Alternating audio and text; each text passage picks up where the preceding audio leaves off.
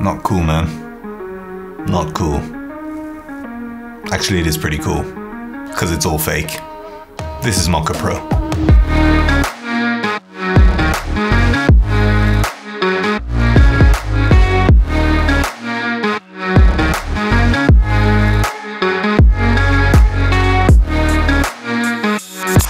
How's it going, everyone? David from dodmedia.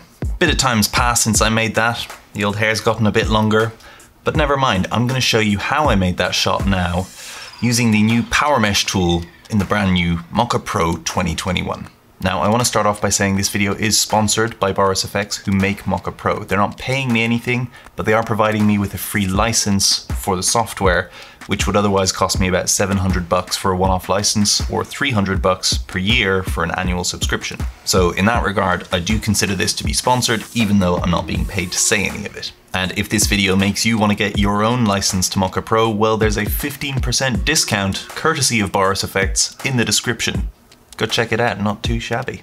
Okay, so let's jump into After Effects. I've got my clip loaded up here, which is the clip that I used in that initial sequence. Now I've selected an in point for the clip, which is as neutral a face as I was pulling and as dead on as I was to the camera, because I then turn my head and articulate my neck and stuff.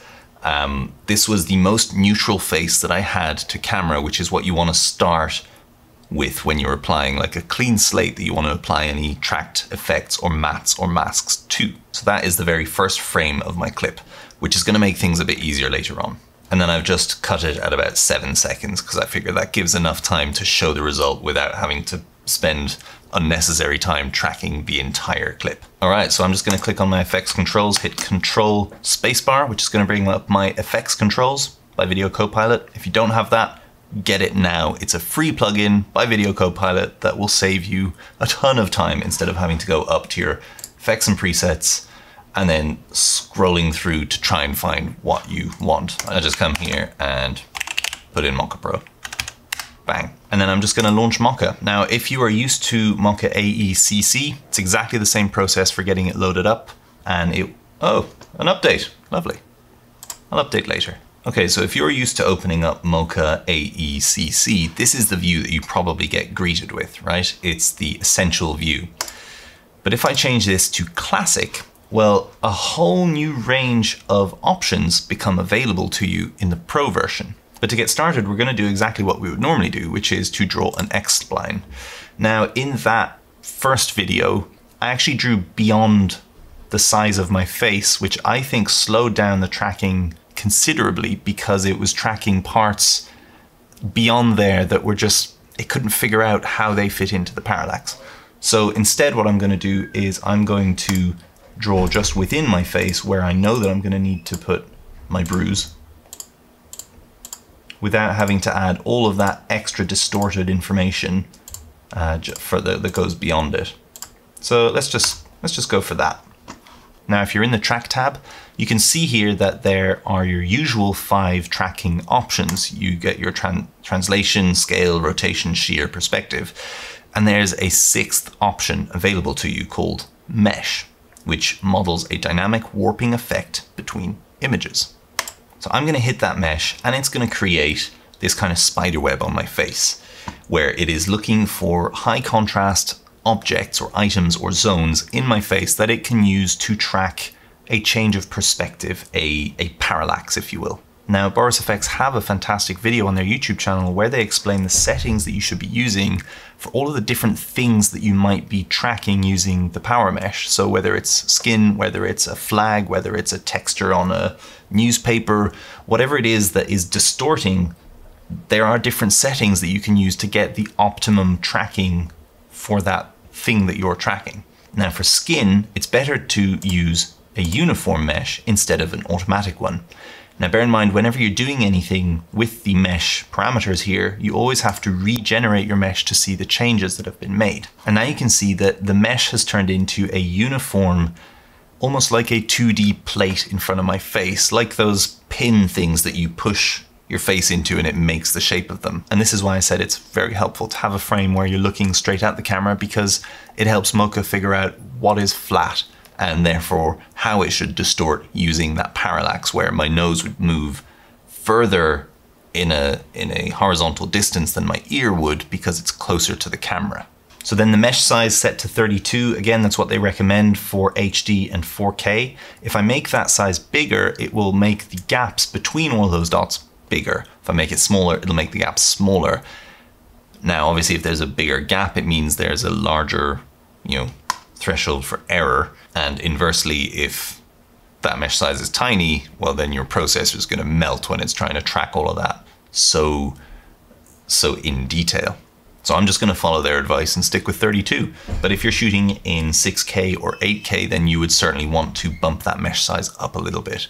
Now, vertices on spline, this just means that it really pushes all of the little vertices that you have, these little tracking dots, all the way onto the X-spline that I've drawn, instead of just fitting them in a kind of square pattern within that. I want them to actually place themselves all the way onto the spline. So I'm just going to add those on. Adaptive contrast is great if you have a scene that is not well lit and you need to try and boost the contrast in your subject, whatever it is you're tracking. But because I lit this fairly well, it's got a lot of information to work on. So I'm not going to use adaptive contrast. I'm going to let it do its own thing without having to create a high contrast proxy for it to track from.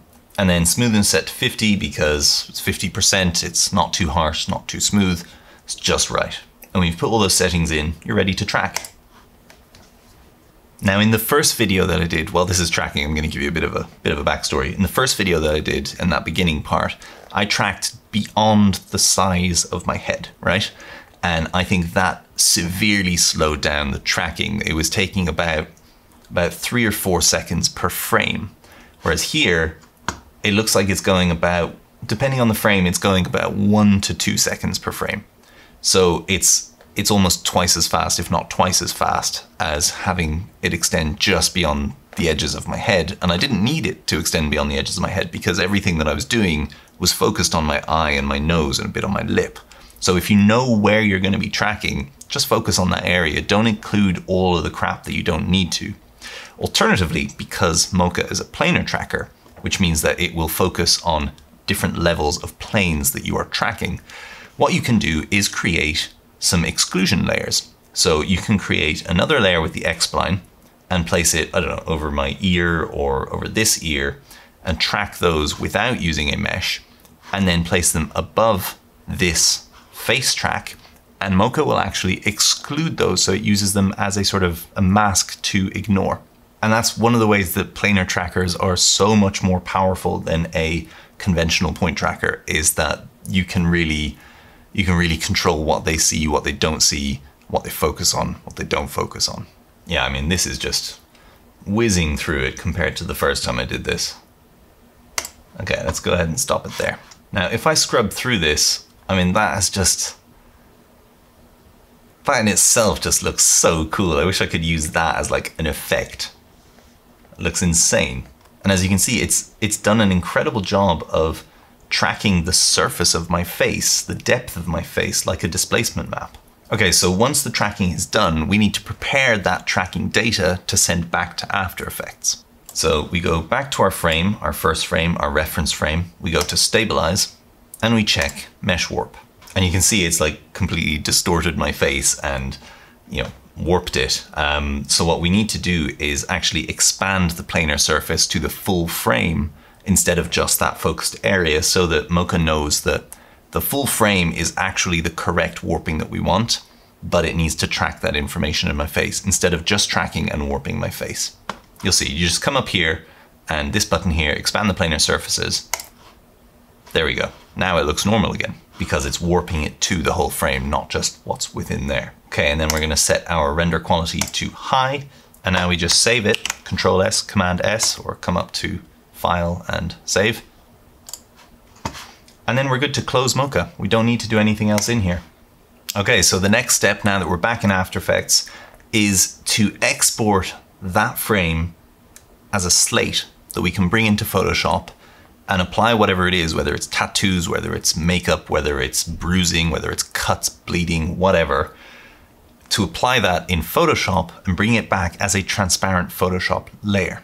So I'm going to select my composition, hit Control and Spacebar yet again, and I'm just going to copy this to my clipboard. I love that tool, seriously.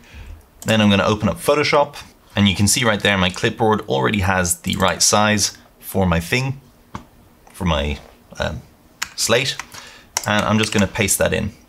All right, now ideally I would have color graded this before, but I didn't, so I'm just going to add a quick little S curve adjustment to this.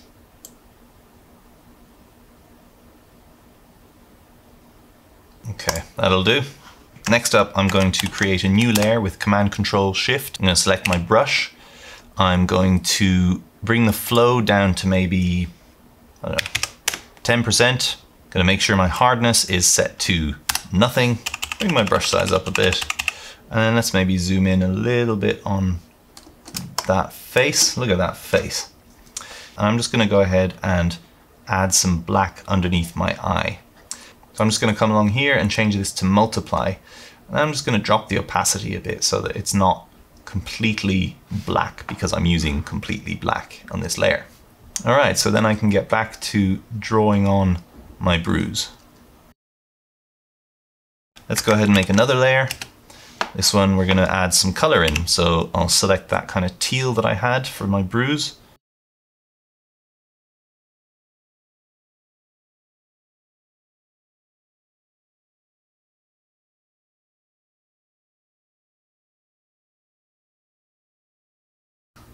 All right, for argument's sake, that's as good as the first time I did it. So now what we're going to do is just shy out those two elements so that we have just this transparent screen. I'm going to save this as a Photoshop file,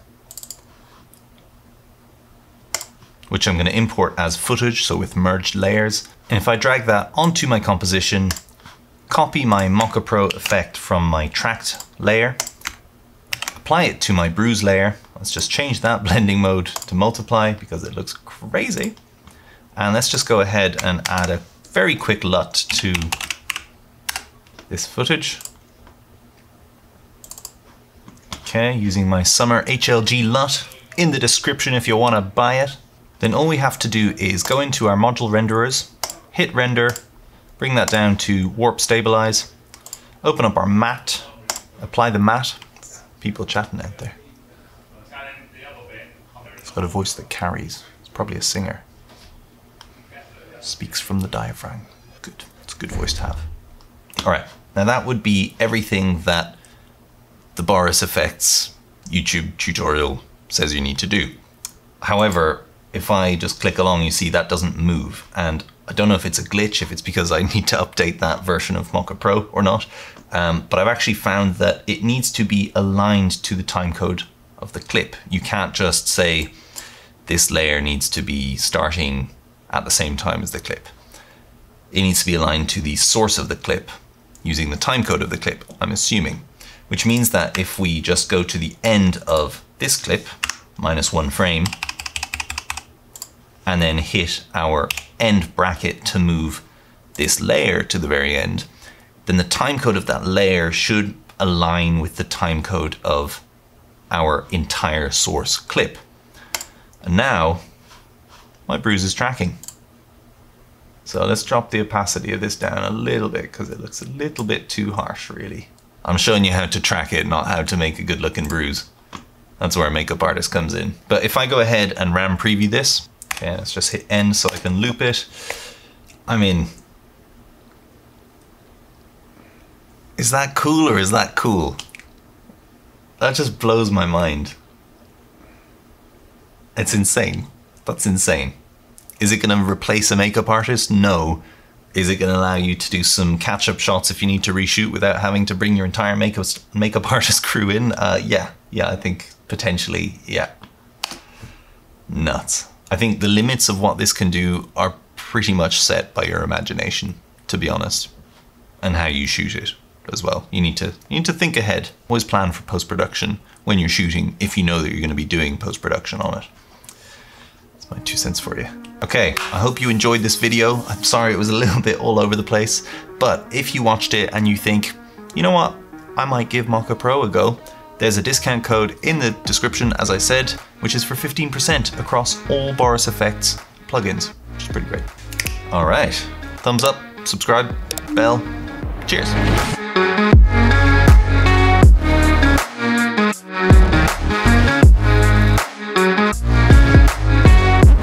Now you can see here. If you're in the